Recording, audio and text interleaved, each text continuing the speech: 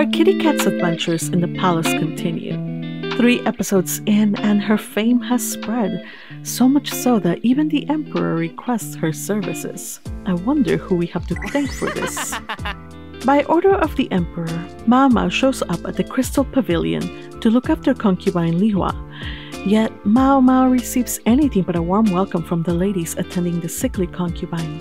They repeatedly cast her out of the room and refuse to let Maomao actually treat the patient. Nor will they change her diet so it's something that Lihua can actually digest. It's only thanks to Jinshi that Maomao is finally able to go near Lihua, and in so doing realizes that one of the ladies in waiting is still applying the toxic face powder. That's right, the very same that killed the babies, in spite of it being banned from the palace. Furious, Maomao goes on a tirade that ends up frightening all the girls into compliance. Maomao has the women clean and bathe their lady, while she takes time to slowly and painstakingly feed and bring her back to health. The treatment takes months, but Maomao succeeds in the end, and the lady eventually recovers. Throughout all this, Maomao manages to connect with her charge, who is still distraught over the loss of her child, and wonders if she'll be able to have children again. As a farewell gesture, Maomao not only offers words of encouragement, but also imparts some unconventional advice. Turns out there's all kinds of things one can learn in the red light district. But will her ample knowledge be enough to solve the next case involving a strange fire and a mysterious skin affliction? I love how Apothecary Diaries stays true to its original material, which was already fantastic. Its compelling storytelling translates seamlessly into an outstanding anime adaptation, making it my favorite show this season. And believe me, that's saying something because there are some truly excellent shows this season. Now, viewers can rejoice because the anime adaptation is staying remarkably faithful, and I have not noticed any significant omissions. However, your magpie did uncover a few delightful nuggets to fill in this section. In episode 4, when Maomao was talking to the Emperor, she describes him as a virile man in his prime, understanding why he's popular with the women in the rear palace. Despite his appeal, his appearance doesn't particularly captivate her, except for one curiosity. That's a really long beard, she thought. I wonder what it feels like to touch. This moment highlights her endearing curiosity once again. Now, regarding the food provided to Lihua by the ladies in waiting, they were not as thoughtless as was portrayed in the anime, feeding her whole crab and various other really heavy meals. The light novel says that her current meals were based on bland congee, but it was frequently topped with things like deep-fried fish, broiled pork, and other rich and nutritious foods that were just too heavy. Despite the heaviness and how much she disapproved of the meals, Maomao found these delicacies tempting at times, even causing her to salivate. I was, however, somewhat let down by the scene where Maomao reacts to the face powder. I believe the anime didn't convey the intensity captured in the manga panels. In the manga, Maomao appears truly terrifying, whereas in the anime, her expression lacks the same depth. Additionally, in the light novel, Maomao asked, who would be happy to be continuously covered in poison that sucks their life away, instead of asking, who would be happy to be covered in poison that killed their child? The light novel also mentions that after pulling the woman about, Maomao actually ripped out strands of dark hair from the woman's head.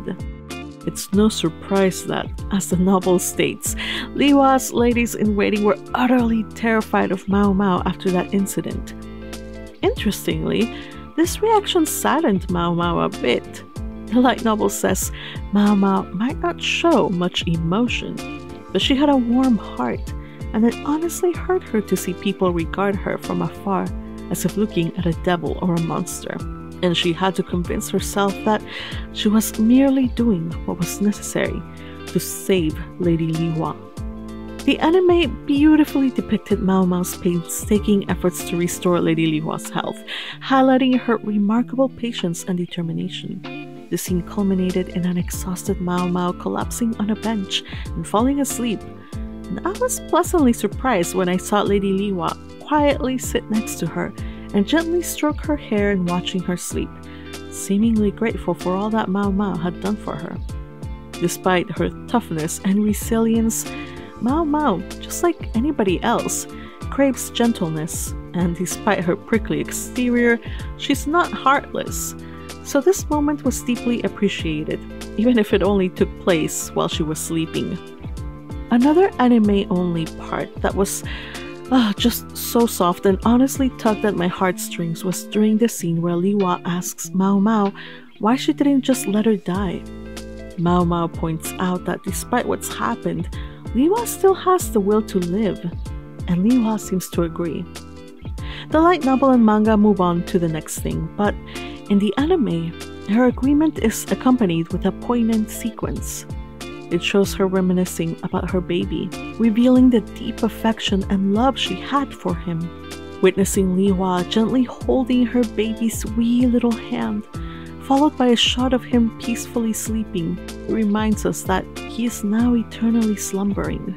This brief glimpse into her mother's heart was conveyed through a few simple shots and accompanied by a few delicate piano chords.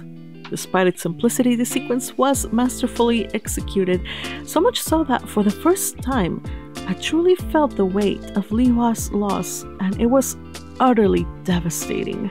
Before this, I perceived her as the foolish, proud concubine that was too arrogant to heed advice that could have saved her son. I'm sorry to say that in my heart of hearts, I thought that she just got what she deserved. But thanks to this episode, I feel like I can genuinely empathize with her pain and finally get a real sense of the grief she's experiencing. This episode once again highlights the harsh reality faced by the women in the rear palace, where survival is a constant struggle in a heartless world. Romance and love, as the world outside knows it, are absent, and even children are mere pawns, tools used to secure favor and status with the emperor. All this added context only deepens the tragedy of their lives. It leaves me pondering the potential emotional and personal toll that Maomao might have to pay if she continues to reside in such a place. Or if she does leave, then at what cost? As she successfully completes each task she is given, she is making herself more and more indispensable to the rear palace and its workings, and I doubt that they'll let this little kitty go without a fight, especially as more people seem to be claiming her as theirs, like in episode 5.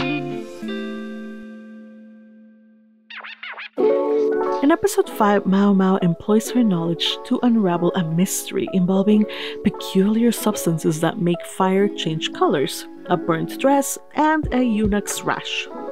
While these issues are seemingly resolved swiftly, I get the feeling that they will resurface later on in the story. However, the primary focus of episode 5 are the preparations for the upcoming garden party. All 4 of the emperor's top consorts, including concubines Liwa and Gyokyo, are set to attend. That means Maomao's gotta be there too, playing the role of Gyokyo's lady-in-waiting. Not her favorite thing, to say the least. However, she decides to make the best of it, and as word spreads around about Maomao's inventive skills and preparations, her workload skyrockets. She's not just busy creating items for her lady and the other ladies-in-waiting, but also for Jinshi and even the emperor himself. On the day of the party, the other ladies-in-waiting crowd around Maomao to do her makeup, excited to give Maomao a makeover, only to inadvertently reveal her secret. Her freckles are actually the work of makeup, which Maomao applies on her face to act as a natural camouflage and deterrent against potential threats due to her past work around the red light district. When he sees her, Jinshi is struck by Maomao's natural beauty and delves deeper into her background, even going so far as to apologizing for how she ended up at the palace, and even gives her one of his hairpins. Gyokyo, who had previously marked Maomao as hers with a necklace, sounds sad at Jinshi's gesture. However, Maomao herself is puzzled by Gyokyo's reaction. There seems to be a deeper significance to Jinshi's gift, although we're still in the dark about what it really means. As the garden party commences, unbeknownst to everyone, a sinister force lurks in the background, leaving us to wonder if the party will turn into the backdrop for a dramatic event to take place. Now, let us talk about the mystery with the eunuch. Given the preview in last week's episode and today's opening scene, I expected that guy to play a major role in episode 5. Surprisingly, Maomao swiftly figured out the situation and provided him with the necessary medicine, all within a single scene. There is a little bit more breathing room in the light novel, where it is explained that as Maomao treated the eunuch, going so far as to apply the ointment on his hands, the eunuch remarked that she was a very kind young woman. Turns out that most serving women in the rear palace look down on eunuchs. As for how Maomao came to know about the different colored fires, it wasn't through her work as an apothecary. According to the light novel, as a child she happened to overhear a fireworks maker sharing his craft secrets with a prostitute in the brothel. In preparation for the garden party, Maomao unexpectedly found herself making items for the emperor. It turned out that Gyokyo had let slip Maomao's ideas during one of the emperor's nighttime visits. The following day, the emperor's personal seamstress and chef approached Maomao, eager to learn her techniques. When Jinshi also requested that she do the same for him, Gaoshen, feeling guilty about his master overburdening Maomao, pitches in to assist her. In the anime, when Jinshi first sees Maomao after her makeover, he appears utterly dumbfounded, the sight of her rendering him speechless for a moment.